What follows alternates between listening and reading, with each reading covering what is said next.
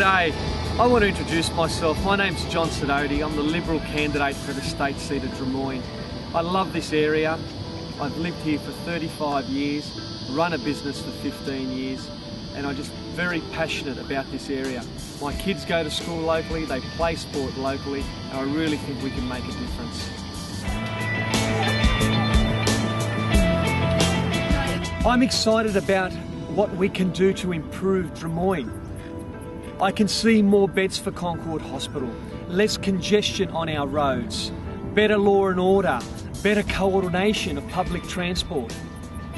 We value your comments. Please drop past and see us at our campaign office in 5 Dot, or better still, drop us a comment at johnsidoti.com.au.